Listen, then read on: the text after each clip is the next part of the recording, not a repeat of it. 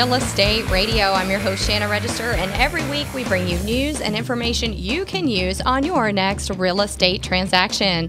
If you've got a question, a real estate question, give us a call, 281-882-8088, and we'll be happy to answer your real estate questions right here on the air every Sunday. That number again is 281-882-8088. You can also send us your questions via Twitter using hashtag RREA, and we'll answer those on the show as well. Every week, we like to hear what you have to say about what's going on with real estate, so give us a call. And if you miss any of today's show, you can catch us online at HoustonRealEstateRadio.com. This this segment will be videoed along with all of our previous segments that we put online as well. So this segment, I've got Regina Lindsey in the studio here. She is the Director of Economic Development for the Greenspoint District in Houston. And, you know, I think it's interesting. We've talked about different areas of Houston and things that are going on, and I know there's a lot going on in that area, kind of known as like the airport district. A lot of things going on there. So welcome to the show. Thank you. Thank you for having us. We're excited. So tell us kind of where your district is located. Obviously, it's around the airport, but give us kind of some road guidance. Sure. The I-45 North Beltway 8 intersection is actually the center of the district, okay. And the Greenspoint district is technically the 12 square miles around that boundary. And what is Greenspoint district mostly known for? In terms of our economic base, we have quite a bit of Class A office space, so we house a lot of headquarters type companies. We also have tremendous distribution and logistics because we are the one area in Houston where you have multiple north-south corridors as well as an east-west corridor.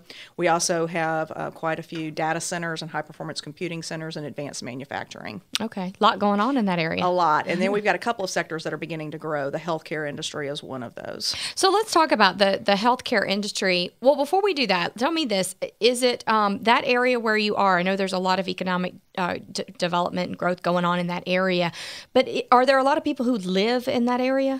It is mainly a business center. Okay. There are some residential, but the vast majority of it is multifamily. Okay. So we have about 100,000 people who live in the district, and then there are about 70,000 people who come into the area during the day to work. Okay. So ballpark, how many businesses are in that area? There's about 4,400 businesses within the Greenspoint district boundaries. Okay. And of those 4,400, would you say the majority of that is made up from the airport? I don't know that the majority of them, I wouldn't say that, but I would say that most of the companies that are coming in really are looking for ease of access to the airport. Okay. So they're not directly related to the airport in terms of business, but we have a lot of international companies in the Greenspoint district, and one of that is because of all of the nonstop flights out of intercontinental, to places around the world, but also domestically too. It's just easy. With all the growth that's going on in Houston, are there any flights that are being increased to bring in certain countries that you think you're going to see more growth in those areas? I think that China is going to be a really interesting market to watch for a couple of reasons. One is Air China just started their first nonstop flight to Beijing in July, but that coincides almost immediately with some changes that are going on within the Chinese 10-year plan, where they have where the central government has mandated or has expressed a real priority for outbound investment for the first time in China's history. Okay. In the past, what we've seen from the Chinese has been acquisitions of companies, but now the government is asking them to go out and do true investment. And so with those factors in play, it's going to be interesting to see the growth in that market. Interesting. Okay. So that when airport changes come along, it makes a big difference in that area of the town, right? Yeah, absolutely. Interesting. Okay. So you mentioned medical is changing a little bit. What's going on? Well, we've just had Texas Children's open up their largest clinic outside of the Texas Medical Center. It opened in August. They have extended hours. They have, at least during the week and then on the weekend. They provide not only services to children, which is obviously what you think of when you think of Texas Children, but they also they have a new paradigm where they're taking a woman who is pregnant, working with her through the pregnancy, actually going through the delivery with her, and then so prenatal care is becoming important. And I mean, that should be important because that's such a huge, I mean, that impacts the rest of that child's life and the medical expenses that are going to come later. So. It does. And just to be able to have that now, on the north side of town, the full service to the people who live out here and work out here is going to be really important. Absolutely. That's interesting. Okay. And UT Medical Center, are they doing anything? UT Physicians has just announced that they will be moving into the Greenspoint area as well. They will be opening up in spring, probably April, a 7,900 square foot facility.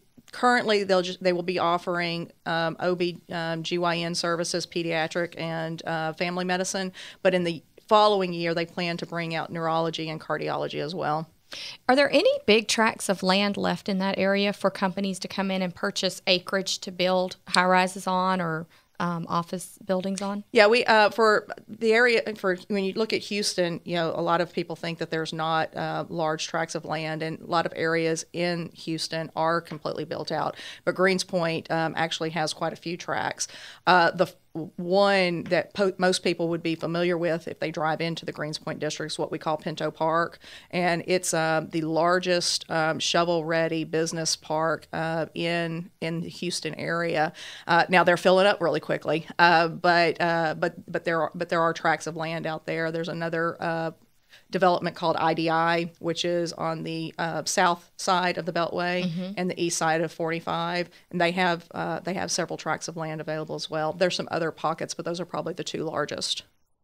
Tell me about crime in the area, because I know Greenspoint is known to be a high crime area just by word of mouth. I don't know how much truth is in that, but you do hear of it being a high crime area. I know there were a lot of problems with the mall that's there right there by I-45, and we can talk about that in just a minute. But can you speak to the crime in the area and if it's getting better, worse, what changes are going on? Sure. Well, there's some history to that, and actually the crime issue was the impetus for the creation of the district. We were actually created in order to develop programs to address what was going on with crime in the 80s. And when you have a catchy slogan that gets tied, to an issue like that, it gets very hard to shed that image, even though the reality is very different.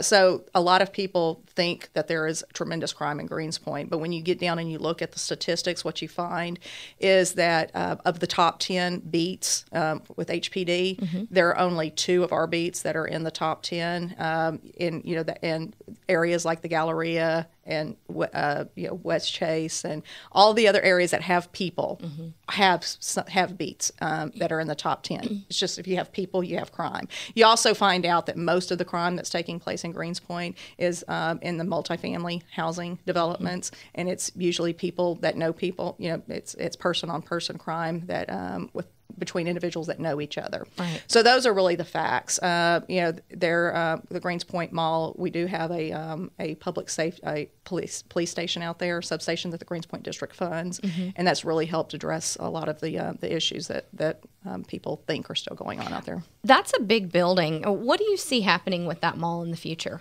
The mall is that's one question that we get asked quite a bit, and there has been some new development out there. There's a brand new movie theater out there.